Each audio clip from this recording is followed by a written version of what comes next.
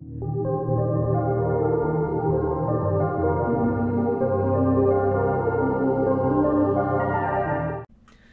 welcome everyone to another top 5 tip video.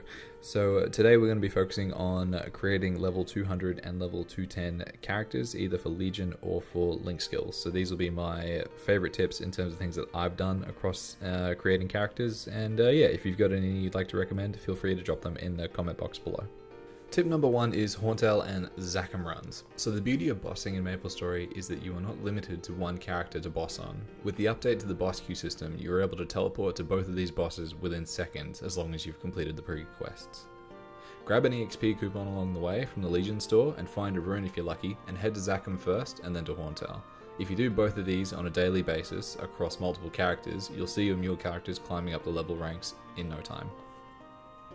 Tip number 2 is Monster Park runs. Unfortunately, this is something you can only do twice for free, or a further 5 times if you purchase tickets from either the reward shop in the cash shop in non-Reboot world, or with Meso from the cash shop if you're in Reboot world. This is account wide, so you can only do it a total of 7 times per day in the split that I just mentioned. Regardless, this is a major benefit to any character you are training from level 105 or above. If you're not needing to do the 7-day Monster Parker medal on your main character, I would highly recommend doing at least 2 free runs per day. Pair them up with a character that you're doing Hauntel and Zachem on, and you'll see your character fly up in levels. As of recording this video, we currently have the Neo Terra Burning Plus event running in Global MapleStory. Use these events to your advantage. This event comes out fairly regularly. So you have the opportunity to burn 2 characters, which level at a faster rate than normal. You can gain an additional 2 levels per level up, meaning you can create a level 200 character much faster than usual. They've added in perks each time so that you benefit from pushing your character beyond level 200 as well. So if you go up to level 210 or to 220, you get some nice rewards along the way.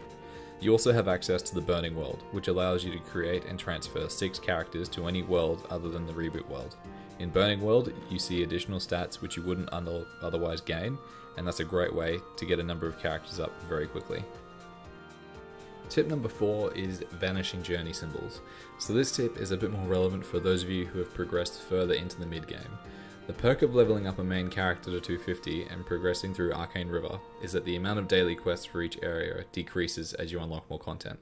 By the time you've reached level 250 and gained access to Moonbridge and the Labyrinth of Suffering, your daily quests will be 1 per area across Arcane River. So this is a great benefit when it comes to leveling up extra symbols for mule characters. My suggestion here is to create a number of level 10 Vanishing Journey symbols and transfer them to your mule character that you are planning on leveling to 210 for its 3rd level Link skill. You don't need to worry about doing this for any character that you're only taking to 200, but for anything that's going above 200, this will greatly benefit you when you're first starting out in Vanishing Journey, so you're actually doing damage to these mobs. Tip number 5 is Empress gear / Chaos Root Abyss gear, Starforce to level 210 and cubed for percent stat. This suggestion is only relevant for non-Reboot world players. You can do this in one of 2 ways. Either you set aside some Meso and some cubes and create some Starforced and unique or legendary tier Pencilar equips for each class with the relevant percent stat, or you can create individual sets of Empress and CRA equips combined for each mule character. I would recommend at least doing 10 Starforces on each equip, with 3% to 6% stat on each equip. Doing the Empress / CRA equips will also benefit you in the long term, as Starforce levels on each character add up when they're on the Legion board.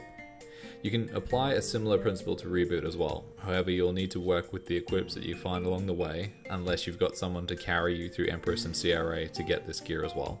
But either way, it's a great way of replacing the equips that you get, especially if you're doing a burning character, because a lot of those equips expire, so you want to have something there for the long run.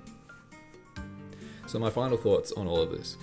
Be smart about which class you choose to do when, in regards to Burning World and Terra Burning Plus events. If you don't enjoy playing a particular class, such as say all the pirates or all the resistance classes, then you're better off doing a Terra Burning event or Burning World event with them, rather than dragging them through Zachem and Hauntel for a few weeks and hating it along the way. I would highly recommend working on the following 6 classes first, because they will benefit you in the long term for all your other classes. Evan for rune duration increase, Kana for damage increase, Demon Avenger for damage increase, Mercedes for EXP increase, Luminous for enemy defense ignore, and Aaron for combo kill EXP boosts. Finally, I would like to thank all of you for reaching the end of this video. If you have any other tips you'd like to add, feel free to drop a comment in the comment box below for other players to read. And if you have a suggestion for any other videos you'd like to see, please feel free to drop a suggestion along the way. I'll look forward to seeing you all in the next video. See you later.